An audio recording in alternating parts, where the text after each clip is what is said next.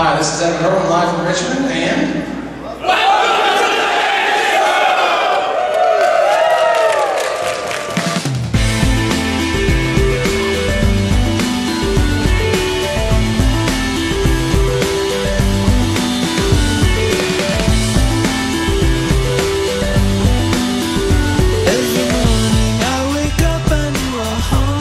In Game 1, Scott leads with a grove of the Burnwillows and Birds of Paradise. Alex plays a turn 2 Bitterblossom and says go. Scott plays Gaddock Teeg and Fire-Lit Thicket. Alex plays Pestermite during Scott's upkeep, tapping his Fire-Lit Thicket. Scott attacks with Gaddock Teeg. Alex then attacks with a token and his Pestermite. Scott plays Stonecloak in response, returning his Gaddock Teeg and trading with the Pestermite. Alex is now at 18 life and Scott is at 19. Scott plays Kitchen Finks going up to 21. Alex plays an end-of-turn Scion of Oona that gets incinerated during that same end-of-turn step. During Scott's next upkeep, Alex plays a Pestermite that taps Scotts Kitchen Finks. Scott plays Tarmogoyf and Gaddock Teeg and passes. Alex plays a Sower of Temptation, taking the Tarmogoyf and swings with 3 tokens and a Pestermite. Scott attacks with Gaddock Teeg and Kitchen Finks and plays a Garruk Wildspeaker, removing a counter to make a Beast token. Alex plays another Sower of Temptation, taking the Beast. He attacks with Tarmogoyf, 4 tokens, Sower of Temptation, and Pestermite, dropping Scott to 4.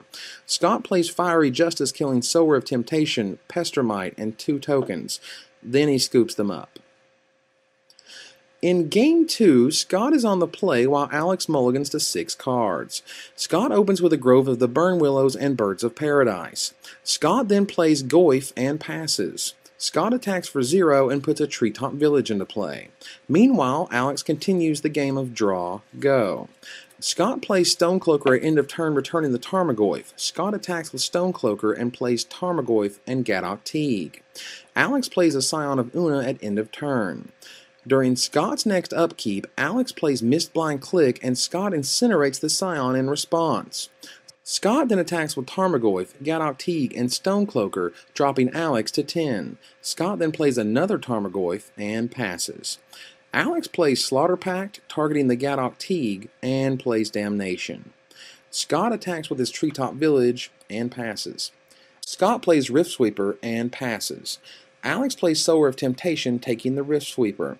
Scott then plays Kavu Predator and Fiery Justice, killing Sower of Temptation. Alex then plays Damnation, clearing the board. Scott plays Kitchen Finks, going to 19. Scott then activates Treetop Village and attacks with it and Kitchen Finks.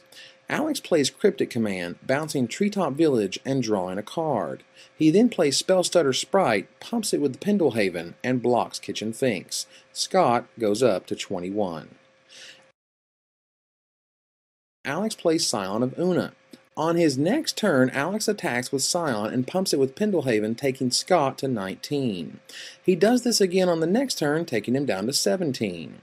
Scott cycles Edge of Autumn on Flagstones of Troy Care, plays Birds of Paradise, and passes the turn. Alex attacks with Scion of Oona and pumps it with Pendlehaven, taking Scott to 15. Alex plays a Kavu Predator, which Alex counters with Cryptic Command and draws a card to boot.